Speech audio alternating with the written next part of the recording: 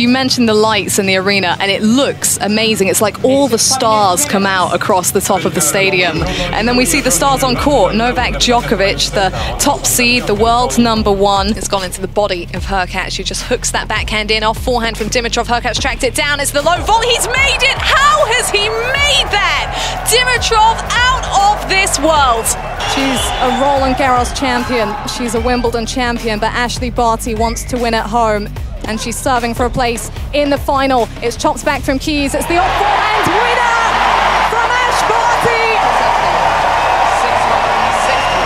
She will be there on final Saturday, fighting for the trophy. 3-1, 40 love. Nadal serves into the backhand of Khachanov, takes the ball early, cross-court forehand from Nadal, backhand cross-court from Khachanov. He's staying low over the ball. Nadal with the forehand down the line, cross-court forehand from Khachanov. He's on top of the baseline, but Nadal is not giving way, and he's pretty central on his side of the court, not having to do much running here. Off backhand from Khachanov, slice backhand from Nadal up the line. Khachanov slices as well. Nadal's around it, inside in forehand, stretches Khachanov out. He's got an overhead and puts it away. And Nadal is roaring back to life on Rod Laver Arena. I would not put it past Kyrgios and Kokkinakis winning the whole tournament, you know. They've got the crowd. That's an added weapon on top of the big serve of Kyrgios, the forecourt play of Kokkinakis that they already have going for them, and two singles guys on a doubles court. Yep. When they're swinging from the baseline. That could be tough for the experienced doubles teams. Well, this is the Tennis Show on Love Sport Radio, and we've been talking about the upcoming grass court season, a grass court season that's been delayed somewhat by water falling from the sky. Yes, it's been raining, and no, we're not in Paris.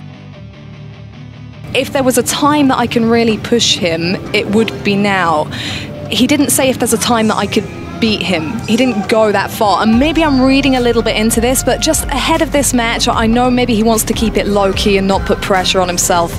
But I would like to see Fritz really believing that he could go out there and win this, and not just keeping that internal, but showing everyone. She gave her honest response. Now, if you're sat there as a journalist, even if you're not happy with the response she's given you, you take that, and whatever piece or whatever it is that you're asking this question for, you then have the liberty in what you're writing to actually put your viewpoint into it and how you observe the match, because that's part of your job.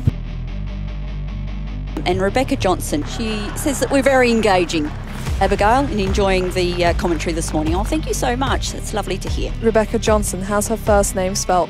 Oh, with a K. Hello, Mum. Nice to have you tuning in. Is it really your mum? It is my mother. Oh, that's lovely. What time is it over in the UK? She should be in bed, but she's a bit of an insomniac, so... we say fair dinkum. What does it mean?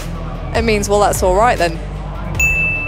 Well, that's all right. It's good. Is that correct? Did you put that into your computer? No, I didn't. It's off. If you want to check, I'm just showing him now. It's blank screen. There is an ice cream on this one. Yes, indeed. Mark and just remember, everyone, write in and ask Abigail, what kind of ice cream did she get, Mark? Wow. He's really confident in Danielle Collins here.